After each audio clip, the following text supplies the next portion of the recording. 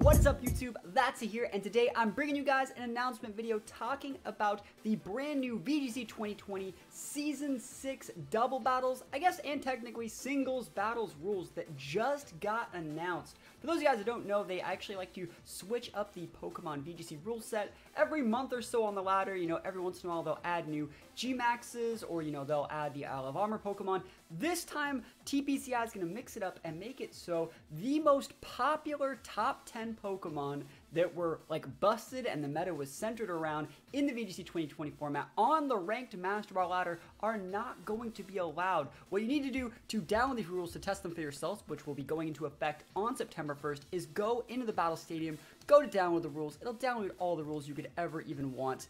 And I've already downloaded the rules. We're going to look at them right here. It says it's just regular doubles battles and singles respectively. If you're going to be playing singles, it's the same thing, but just with, you know, that battle spot singles, bring 6, pick 3. And the way it's going to be working is, you know, certain Pokemon that were usable in Series 5 and popular in Season 8. Remember, seasons and, like, the series are a little bit different. The series are the official rule sets that they make every few months. But anyways, let's go actually check this one out. Let's press X to check out the details. And it's going to show you some of the Pokemon that are legal and some of the Pokemon that aren't. So it's going to take you to this website. So, let's see. So, eligible in Series 5, it shows like things like Terrakion, Virizion, and then like some of the starters like Decidueye and Cineroar. Those are coming back because they've already been legal. And then eligible in Series 6, you can see it right here. So all Pokemon that were eligible in Series 5, so you're still able to use some of the legendaries like Cobalion and Terrakion, but you're not going to be able to use Venusaur, Gyarados, Porygon 2, let's see if I can read it from over here, Tyranitar, Torkoal, not Torkoal, Hippowdon. Hippowdon must have been really, really popular in singles. Magnezone, Togekiss, Excadrill, Whimsicott, Incineroar, Mimikyu, Rillaboom, Cinderace, Indeedee, Dragon Ball. That's a lot more than 10. Holy moly, that's 1, 2, 3, 4, 5, 6, 7, 8, 9, 10, 11, 12, 13, 14, 15, 16. Wow, that's actually just crazy. That's crazy that you're actually not allowed to use 16 most popular Pokemon. I don't know why Hippowdon's on there. I actually think they just kind of tacked Hippowdon on there because Hippowdon's not used in VGC, but they probably wanted to make it so you had to use like Gigalith if you wanted to set sand because Hippowdon is busted. Anyways, yeah, so that completely changes the game. What does that actually mean? Because even if you take out those Pokemon, you may be thinking like, we're taking out all these Pokemon. I'm just going to use X Pokemon because X Pokemon's still good. Well, hold your horses there because X Pokemon may still be good. Like, Alakazam might still be a good Pokemon, but Alakazam's not good without Indeedee, right? Or, you know, like, there's a lot of Pokemon that could still be really, really good, but what if they're only really, really good because they beat a Pokemon that's on this list or check a meta that's on this list? So we're going to have to completely rework how we play the game and build brand new teams from the ground up. One thing that I think is going to be really important is that we have sun going away and we have most of sand going away. So I think rain is actually going to be super, super nice. We also have the most popular forms of redirection in like Togekiss going away. And also any format without priority Tailwind Whimsicott, that's going to be a fun format. So we're seeing some popular Fake Outers going away. I guess I also said like Rillaboom, Incineroar, and Indeedee. So also like we're using Psychic Terrains, we're using Dragapult, we're using some of the most popular Fake Out users. I think overall this is going to be a super, super fun format, and I challenge you guys in the comments below to let me know what you guys think of the format and also what Pokemon you're most excited to see used. What we're actually going to do right now is we're going to go into my boxes just for a second, and also we're going to be streaming some team building for this format on my stream at twitch.tv/THATSaplusONE, probably at 7 or 8 in the morning. I'm currently recording this at 1 in the morning, and ignore that team that we just had. This was supposed to be what we're going to be streaming with. Actually, if you want to see this team, we're still going to be streaming with it. So stop by the stream and check this team out. So yeah, let's just talk about some Pokemon. Let's just go right off the start of my boxes and just kind of talk about some Pokemon and be like, man, this Pokemon could be good because, you know, XYZ Pokemon doesn't exist in the meta. I think, first of all, the Pokemon's going to be probably the best Pokemon is Dracovish. Dracovish is super checked by like redirection. It can get outsped if your opponent sets Tailwinds.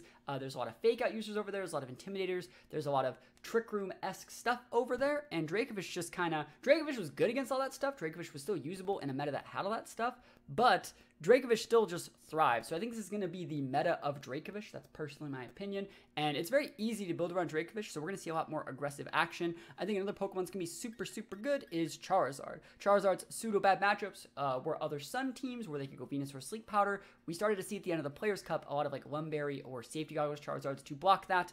Also, Charizard can kind of struggle against Sand and kind of struggle versus, let's see, Dragapult, which all those are on the list as well. Also, Charizard can kind of struggle versus Redirection. Like, if they lead with their, big Mon that can deal with the Charizard and a Redirection Togekiss, they can just follow me and kind of waste your Zard on the first turn. So, like, I expect to see a lot of Charizard, a lot of Dracovish. Also, those two kind of things check each other in certain different ways. So I expect to see a lot of them still. Very, very popular picks. Hopefully, we might be able to see a little bit of Snorlax. Actually, if we do see like Dracovish and Charizard, also, let me just pull up something so I can always know what Pokemon are on this list, right? Give me one sec. I have like the list right here too. Yeah, the list, again, for those guys that are trying to remember, is Venusaur Gyarados, Porygon 2, Tyranitar Torkoal, I'm so sorry, Torkoal. Hippowdon, Magnezone, Togekiss, Exeter, Whimsicott, Incineroar, Mimikyu, Rillaboom, Cinderace, Entity, Dragapult. So, like, Mimikyu going down, that's good for, that makes teams a lot easier to play against, right? Mimikyu, the reason why Mimikyu is good is because it's not just because of the disguise. It's the disguise helps it set an easier Trick Room. Like, Porygon 2 is super bulky. I'm surprised to see Porygon 2 on here and not Dusclops, actually. So, like, we're probably going to see a lot more Dusclops. Cinderace is also banned. That's kind of nice. Another Pokemon that we might actually see, since Torkoal's banned, we might actually see a little bit of Ninetales. I think that could be super nice to see some Ninetales action. Who knows, we might even be able to see some Wigglytuff, because we're probably going to see a lot more Arcanine now that Incineroar is gone. You're starting to see how the meta completely changes, once those things don't really exist anymore. Another Pokemon that might actually see play is Inteleon, and probably like a Sniper Inteleon. That was already starting to see play. I do think if you're looking for teams that are going to be good in this format, and you want to take like a look at teams you might be able to build around, you might want to actually take a look at like Season 1 teams from earlier on in the format, like January, or you might even want to take a look at teams right before the Isle of Armor released, right around the time that the Hidden Ability starters got released. So, historically, we were running like Pelipper, Ludicolo, Inteleon, Redirection with like Bisharp. All those Pokemon are still in the meta, and they're still really good, and the good thing about that team is it's so aggressive, it pretty much plays a one-player game. So you can check out some of our older teams right around the release of Isle of Armor, so kind of that, April, May, June area. Those teams are all going to be super nice. I think that the fact that also, like, we're losing Dragapult and Whimsicott, we're going to be losing a lot of and Mimikyu, we're losing the 3 strongest beat-up users in the format, too. So even though we're still keeping, like, Terrakion, we're still keeping, like, Virizion, and, we're still keeping, like, Lucario, for example, for beat-up, they don't really have any good, like, Pokemon to use beat-up on. So reality, like I was talking about, like, the meta is going to completely be different. I think Sylvia might see a little bit more play, just because we're losing a lot of the big steel types that can take it out. We're losing the Magnezones, we're losing the Exodrills, we're losing the Cinderaces that usually pack the max steel spikes. I also think that this is like a little bit of a side note. I think this is very healthy for the singles format. And in singles, this is going to be probably really, really fun to play. So probably going to play a lot of singles this format as well. Let's keep going. Let's talk about some other Pokemon that might actually end up seeing play because all these Pokemon are banned. Alcremie teams might see play. I think Lapras was on the list, right? Ooh, they didn't ban Lapras. Yeah, everyone's just going to play Lapras. Probably every single person's left a comment on YouTube.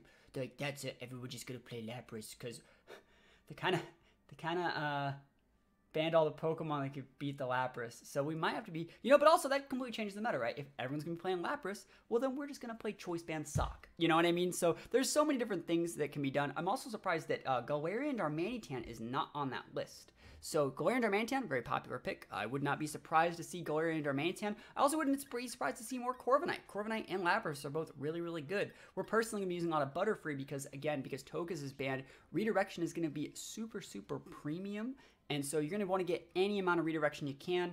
Let's see, who else is going to be good? I guess Pincurchin and Alolan Raichu, any form of terrain, they don't really have the competition anymore. If there's no Entity and there's no Rillaboom, right, you have the right of way to go with like Pincurchin and Alolan Raichu. What are they going to do? Misty starts weezing you? They can't take away the terrain. Your Rising Voltages are going to do that really, really big damage. So we're probably going to see a lot more Rising Voltage teams.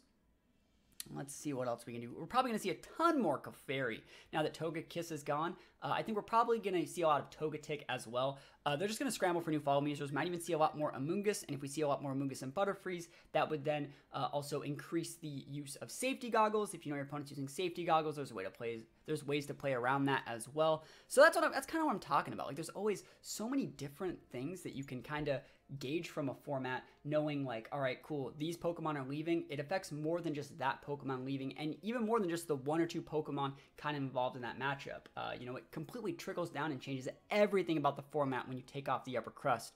I think Grimmsnarl's always been good, and if I were to play a serious team at all, for any sort of real thing, I'd be playing Grimmsnarl every single game. I think Grimmsnarl actually is like an S tier pick in any team. Because just having a Grimmsnarl in your team says your opponent cannot win on the first 2 turns. You cannot. You have to actually play like a 3 to 4 to 5, even maybe longer game, because there is no way to go through screens while also avoiding a Thunder Wave, right? And also avoiding a potential fake out or like a trick eject button. There's so many things Grimmsnarl actually brings to the table while also having a stab foul play and actually being a dark type, so being unaffected by our opponent's Prankster. Grimmsnarl, and it could like G-Max too and go for snooze. Like, I think Grimmsnarl far and away is one of the best Pokemon ever created, and I would play with it every single game, but like I gotta make other content to spice it up. So let's see what else is gonna be good.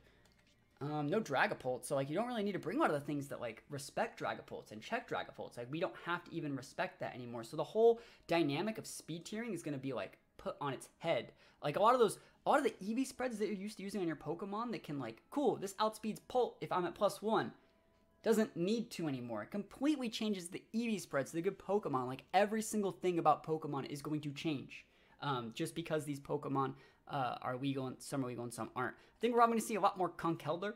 Let's look at that list again. So like Conkeldurr.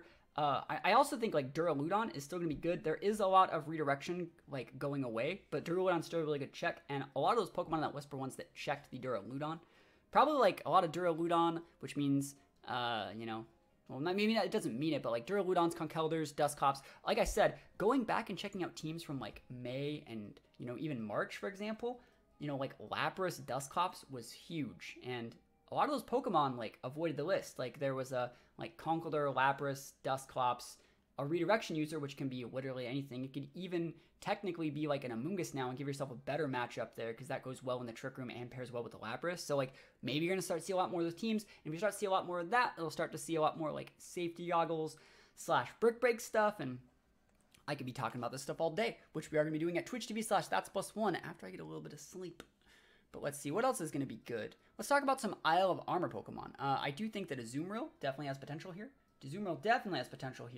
Because the meta's going to slow down a lot. Half the reason all those Pokemon were good is because they were a little bit faster. And Azumarill definitely can play around that stuff. Let's see. Ooh, I would like to use Drifblim and Pincurchin. Why haven't I thought about that? That sounds really good. Gigalith is going to see some play, I'm sure. Gigalith Stoutland, Gigalith Lycanroc. People are still going to try and play Sand, and I'm going to do it. I think Gigalith is still really, really good.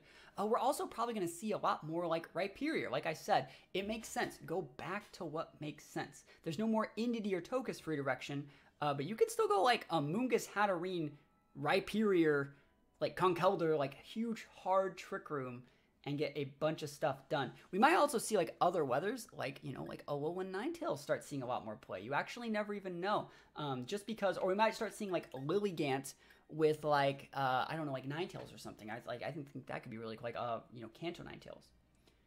Let's see, all these Pokemon are on the list. Ooh, is it Mamoswine time? Let's look at the list again. The list again is Venusaur, gone. Gyarados, gone. Porygon, gone. Titar, Torkoal, Hippowdon, Magnezone. These are all Pokemon like check the Hippowdon, going to Incineroar, Mimikyu, Rillaboom, Cinderace, Dragapult. Those are all things that like kind of check the the Mamoswine. It might be Mamoswine time. Who actually knows? Like, and also like if you actually put the time in to make a really, really good team right now, because you have like a week and a half until the new format comes out, you can be the person that makes the meta. That's the best thing about, Pokemon. The best thing about like knowing this stuff early. You can be the person that decides what people use if you win with it early enough. I think that's so important and so fun. Like, if you make a team that gets rank 1 that features Mamoswine in a super cool way, you'll create like the illusion that Mamoswine's like this cool real thing, and you like people will be like counter teaming it. You'll be known as the Mamoswine guy. Someone should do it. Definitely. And when someone hits rank 1 with Mamoswine, don't say I didn't call it. Let's see what else we got. Fallink's always busted. A lot less Intimidators now because Incineroar's gone, but you know, we'll see. I think Pelipper's gonna still be absolutely busted. Pelipper always busted. There's another core we were gonna be working with Rapidash. That's another thing for another day. I still think that like Hatterene's still gonna be really good. Weezing, yeah, Weezing Dragapult, neutered. Talonflame's still legal. It's not bad. Talonflame, not bad. You could probably still get away with some of the Anger Point teams. Those are probably actually a lot better now. There's a lot less redirection. There's a lot of less of everything. So you go like with an Anger Point Tauros paired with like a Frostlass. Safety Goggles Frostlass or something. I think that might actually be like really, really good. Or Anger Point Crocodile paired with yeah, you get the idea. It procs the Anger Point, gives you max attack, and just one-shot everything. I think I could actually see a lot more play. Sharpedo's legal. Sharpedo's not bad. Marowak's still around. That's a new Trick Room mod that actually helps people out a lot. Let's see. I'm just so sad. I'm so sad that Torkoal's going away. Our boy Torkoal. Scissor's actually going to see a lot more play, I think, because Sun is going away. But yeah, let me know what you guys think is going to be the meta. Let me know what Pokemon you're excited to see leave. Let me know what new Pokemon you're excited to use because they're not being checked by such oppressive picks anymore. Let me know everything and your thoughts about this new format in the comments below. I'm going to read and answer every single one of them. Like I said, we're also going to be streaming at twitch.tv/THATSaplusONE. So if you have any questions or things you might want to ask or things you want to learn, or you want to see this team using Jigglypuff that's actually like super, super busted because Jigglypuff's way better than most people think, definitely stop by the stream. Let me know what your thoughts are. And other than that, I will see you guys next time. Peace out.